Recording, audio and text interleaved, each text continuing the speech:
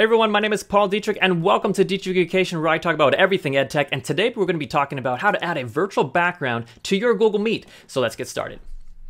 Okay, so now that we're actually in the meeting, I'm going to click on the three vertical dots for more options and then click on Change Background. This brings up a window of all these backgrounds to choose from. So I can have a water background, I could be in a room, I can also turn them off. There's also two options here that are really good. So there's a slightly blur and also there's a major blur, right? Now I can also add an image from my own computer. So I can click on this little plus button, scroll down to an image that I would like, let's say this one, click open, and now I have an image that I selected from my computer as my background. So that's actually how you add a virtual background to your Google Meet. If you like this video, click like, click subscribe for more upcoming videos, and thank you for watching.